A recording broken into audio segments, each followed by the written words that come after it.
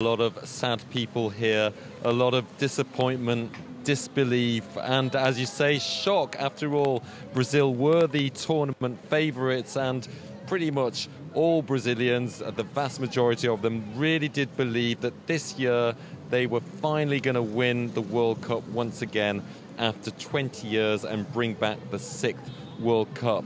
Especially after that 4-1 victory against South Korea, confidence was really riding high, but it wasn't to be. They came up against a really solid Croatian team, very solid defensively, solid marking, and really frustrated Brazilians' attacking flow.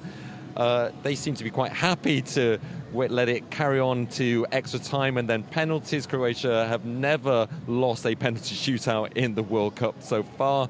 But it looked like Neymar might have snatched that winner with the superb goal he scored in extra time, just at the end of the first period of extra time, a solo effort and then a shot from close range. But Croatia were dogged, they weren't going to give up, and they got that equaliser with Petkovic to take it to penalties. And as we now know, they won 4-2. Well, Jan, every cloud has a silver lining, you might say. You touched on Neymar there. He scored to equal Pele's record of 77 Brazil goals. Has that lessened the blow at all, or do people even care, considering that they're looking at defeat tonight? So, Neymar is certainly a very much loved player here in Brazil. Every time his face comes up on the big screen, everybody lets out a huge cheer of joy. Whether people are so excited about him equaling Pele's record is another matter.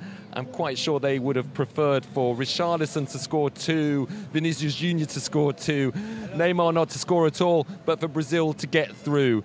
But obviously that wasn't to be. As for the person whose record he has equaled, Pele, he is also very much loved. He is a huge footballing legend here in Brazil. Everybody knows his name, and everybody is wishing him a speedy recovery. He is in hospital at the moment, has been there for 10 days with a respiratory infection. He's also reassessing his chemotherapy for his colon cancer. And I know that the Brazilian team was certainly hoping that they would be able to give him the gift of this World Cup trophy, bringing it back to Brazil for the 6th time. Sadly, it wasn't to be, possibly though in 2026.